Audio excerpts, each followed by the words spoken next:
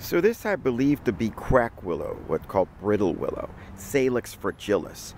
It looks a lot like our native black willow and unfortunately hybridizes with it, but it tends to be white underneath, as you can see here, and it lacks stipules at the base of the leaves. This is a newly introduced type of species. We don't know how bad it is, but we do know that by hybridizing with our native, that's probably not a good thing.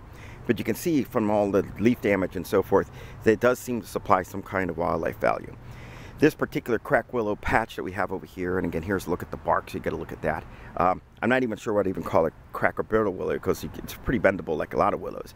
We're probably going to see about using this for an art project where they need to harvest some flexible pieces at certain sizes for making some kind of craft projects. And then guess what?